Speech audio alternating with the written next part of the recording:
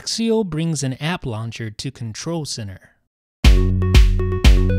What is up, ladies and gentlemen? This is Jeff Benjamin with iDownload Blog. We are talking about Axial, a new jailbreak tweak that brings an app launcher to Control Center. Now, I'm just going to tap on the Settings app here to launch the Settings app directly from Control Center. And you can actually access that from anywhere. So you could be in an app, you can be on the home screen, you can even be on the lock screen, as I'll show you in a little bit. Inside of Axial's preferences, you'll find several different switches and settings and panels there. At the top, you'll see a kill switch, which will just completely disable Axial. So I can just invoke Control Center like normal, turn it back on, and then Axial comes back. You have a show in lock screen setting. We'll get to that a little bit later. You have an apps section. We'll get to that a little bit later as well, but that's where you set up the meat and potatoes with regard to the tweak.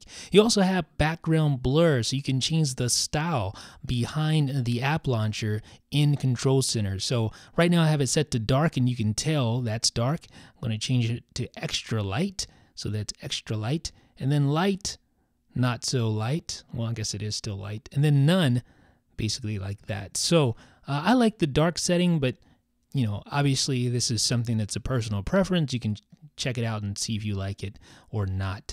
Now there is one other little switch here in the main root portion of Axial's preferences, and that is the combine button sections. Now look at the Control Center here. You see it's taking up a lot of space. You have a lot of the buttons on their own lines. Now watch what happens when I enable combine button sections. See, Control Center is a lot smaller now. That's because these sections have been combined. So you actually have the AirPlay and AirDrop button on the same section as the toggles, and that's on the same as the quick launch. So that basically just makes Control Center a lot smaller, not as tall, and gives you more room for more app icons in Axial. So that takes us to the app section of this jailbreak tweak. You also have a little section up here for using App Box. That is another one of the developers' jailbreak tweaks, a lock screen launcher. You can use the apps configured with that if you want to do that. Then there's lock screen apps.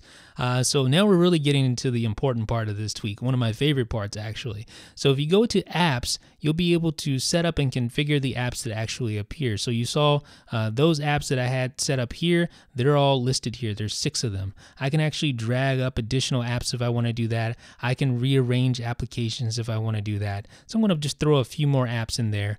And now you see I have, well, there's 8 of them. Let's add one more just to make it look even. There we go. Alrighty. So, and of course you can rearrange those. So you see settings is first there in that example. I'm going to put settings last. How about that? And now you see settings is last. All right. So now we have our app set up. Let's check out the auto unlock section.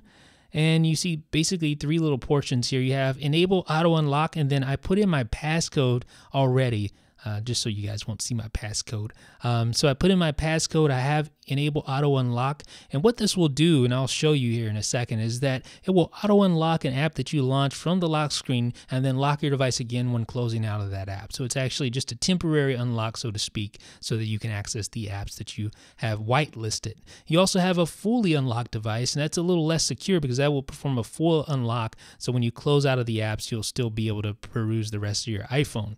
And then auto unlock apps, you can whitelist certain apps that you want enabled. So all of them are whitelisted right now.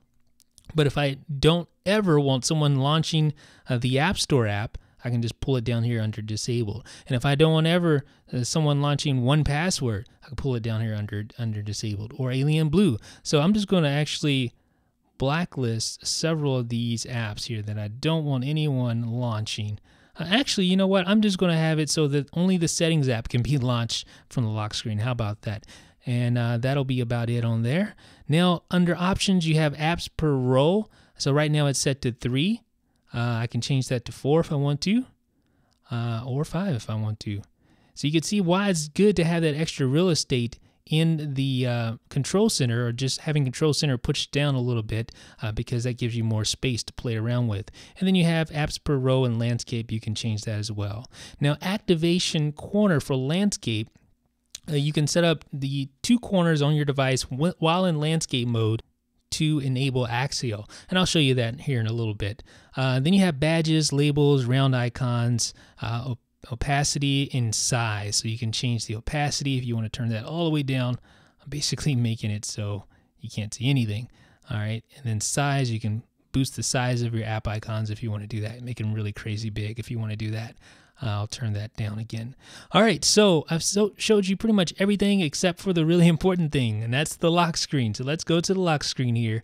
All right, so now I'm going to invoke Control Center. I'm going to tap on the Settings app because I've set that as whitelisted to auto unlock, and that launches just like that. And when I hit the home button, guess what? Goes back to the lock screen. Now the other applications will actually request a passcode, so that they will not unlock at all. Now let me show you the landscape mode and what I was talking about earlier. Now because Control Center takes up the entire landscape mode, Axial has no room to display its app icons, but there is that option to swipe from the edge of the screen, either the left or right edge. If I do that, then that will load up Axial in place of the Control Center. So just something to keep in mind if you want to bring up your app launcher while in landscape mode. So ladies and gents, that is Axial, a $1.50 jailbreak tweak on the Big Pulse repo. It brings an awesome quick launch tweak to iOS 8, basically places a app launcher in Control Center, and you can actually launch apps and auto unlock your device while on the lock screen as well. Let me know what you guys think about Axial down below in the comments section. This is Jeff with iDownload Blog.